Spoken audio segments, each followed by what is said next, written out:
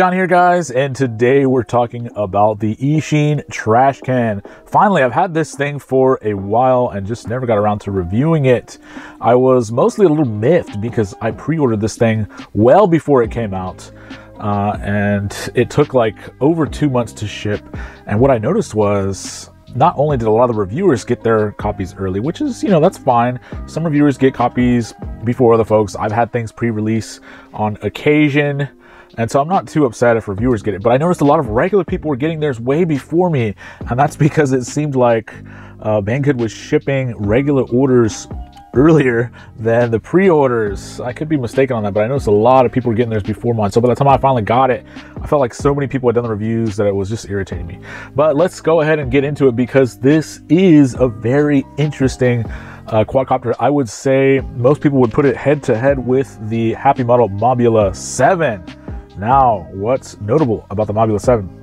Well, one of the most notable things about the Mobula 7 is that it has a lot of problems with the frame. It's almost unflyable when you first get it. Now, there are some newer versions that come shipped with the V2, maybe even the V3 frame, but the V3 frame is essentially this frame. It's basically the Eachine Trashcan frame. Now, I think they have it coming in white, but it's the same exact design and the same frame. So why not just get the Trashcan? After all, here's some of the things that you get when you buy the Trashcan. You get this beautiful hard shell case, which is nice to be able to carry this around along with some batteries. And inside the case, you get, I believe, an extra set of props, a couple of little tools. You get 4 of these 300 milliamp hour 1-cell batteries from Eachine. These are not the best batteries, but they're adequate. They fly. And you also get this one at a time tiny little single charger with a USB. Now, it looks like there's 2 ports on there, but that's actually for the large and small connectors. So you can only charge 1 battery at a time. And being that this is a 2-cell thing, that makes it a little bit difficult, seeing that you actually are going to want to fly both of those batteries at a time. So you're going to be spending a lot of time charging. If this is your only micro brushless swoop, you're going to want to invest in a better charger. And so I'm going to link the charger that comes with the Tiny Hawk, or the one that did come with the Tiny Hawk. It can charge 4 at a time, and it's only like $4.50 on Bangers. So I'll put the link below.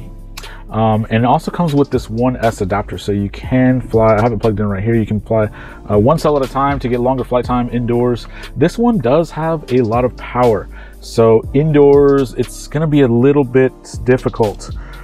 So just an FYI, even on 1S. But the LEDs on this thing are really, really cool. It has, I remember back in the day I had a 4 LED that I configured to run back and forth like this. You can program the patterns in Betaflight, but this one actually already comes set up to do this back and forth jazz, and it has a little Trashcan logo. I love that Knight Rider effect.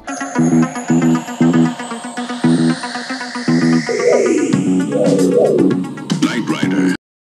And then with the LEDs that are on the flight controller and a couple down below that flash in the front and the back, this thing is really fun to fly at night because of all of that. So I'm gonna go ahead and take that battery out so we can go ahead and keep talking. What else? So the notes on this are that it does have some very nice and powerful 803 motors. They are 0803 15,000 kV motors, but they are rattly. As mentioned, they're shaky. In fact, this was almost unflyable, and my Trashcan motors are actually here on this toothpick. I found it very difficult to fly. I'm gonna show some footage of this thing just bouncing up and down on the ground, and that's how rattly it was. Very shaky and unstable. You see how you can see the sort of the rattliness? That's probably the bearings are just not very good. I found that the larger prop of this toothpick allowed it to smooth out some of that. And then this softer plastic thing made it less annoying in the footage. This hard case right here really transfers all the vibration to your camera, so it's very rattly. So I just couldn't even fly it with the stock motors. And what I did was I bought a set of Mobula 7 motors, and because I found them on sale. These are the 0802 19,000 kV motors. They come on the Mobula 7. And it's almost as much power. I mean, the Mobula 7 has a tremendous amount of power. The Trashcan has a little bit more, but it's so close, and these fly so much smoother. Well, if you're gonna go ahead and put these motors on here, are you just better off getting the Mobula 7? And I'm not so sure about that because, okay, I got these set of motors for the Mobula 7 for like 22 bucks on XYT Night or XT Night or whatever that website is. So, okay, that's the price of a trash can plus 20 bucks. You're looking at about 110, 120 bucks by that point. But what are the upgrades that the trash can has compared to the Mobula? One, the frame's already taken care of. Now, the frame's pretty cheap though. Frames are like $3, $4. Okay, so that's not that big. But the camera, this has the EOS 2 camera by Caddx. You can see that in there.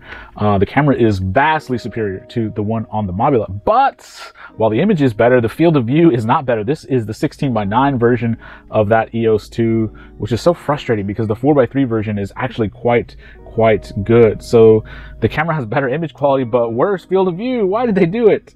But then it also has a better VTX. This trash can video transmitter can go all the way up to 200 milliwatts. So if you're flying at any distance, and these things can go so fast, you may want to go a little bit longer of a distance. And now, you know, with this linear antenna, you can probably go 100 or 200 yards away on 200 milliwatts. If you're only on 25 though, you're talking about 50 to 100 yards. So now keep in mind, when you go from 25 to 200 milliwatts, that's not an increase in distance by 4. When you go up 4 times, it's an increase of 2. So that's basically twice as far that you can go.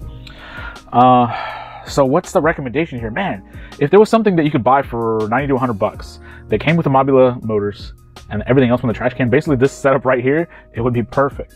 But as it stands, this is going to cost you $110 to $120. So can I really recommend it?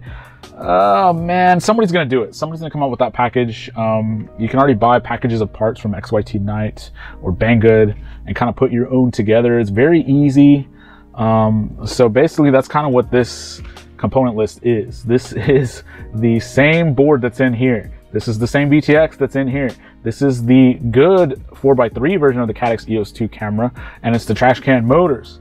So if you assembled all these parts on your own, you'd be spending about the same amount of money, but it doesn't leave you any room in the budget for like the batteries and the charger. And the charger is just a piece of junk, so that's not a big loss. The batteries are kind of a bummer, but these batteries aren't great anyway. So at the moment, it may be the best option to kind of put one together on your own. But if you had to get one, neither one of these, the Mobula 7 or the trash can, is going to fly very great indoors. They're just not. They're just too powerful. Even on 1S, it's too powerful. You need something a little bit more subdued, like the Beta 75 Pro 2 on 1S or the Emax Tiny Hawk, darling of the FPV micro drone brushless class. This thing though, if you're going to be flying outside, trash can. You got to get the trash can. It's so good, but gosh, why aren't the motors better? I don't know if I just got a bad set, guys, but I've heard a lot of comments from a lot of people saying that they are rattly like this. Now, I don't know if everyone's are as rattly as mine were. Mine were, you know, very, very bad. But once I put these motors on, it was actually very fun. It has a really good amount of power, and the washout that you experience outdoors, the prop wash that you experience with things like the Beta quads don't exist, partially because these are more powerful motors and it just has a better design overall.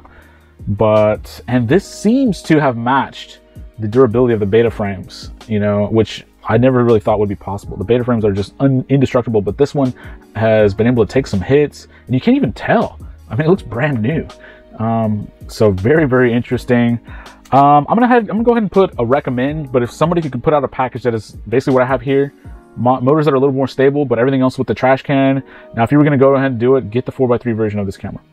All right, so I'm done rambling. Let's get to the footage. Thanks.